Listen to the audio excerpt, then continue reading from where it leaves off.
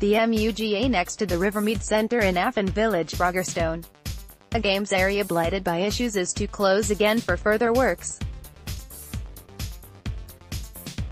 The Afon Village multi-use games area, MUGA, in Rogerstone, was closed back in February to undergo noise-proofing works costing £86,000, before opening on May 8.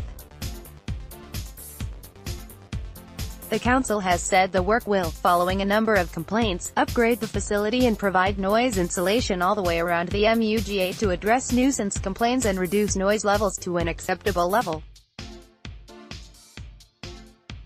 But it has closed again today, for a final phase of works to be carried out. A spokeswoman from Newport City Council said, a multi-use games area, MUGA, near the Rivermead Centre is being closed for a short period from Monday, May 21, while resurfacing and line marking is carried out.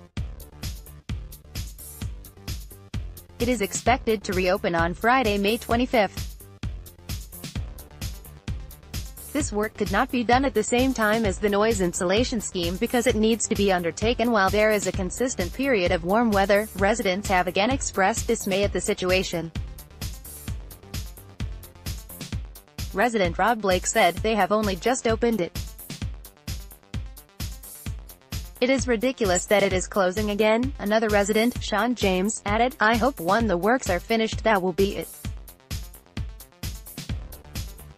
The MUGA is popular and we do not want it closed.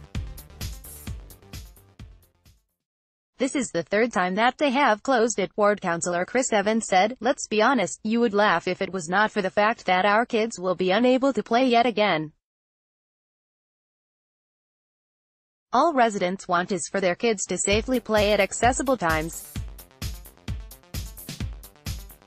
Is that too much to ask? Newport City Council previously spent £59,000 on the site, as the Argus reported, but only for legal proceedings to be filed against the local authority alleging statutory noise nuisance. The proceedings were later adjourned pending the outcome of the current round of works.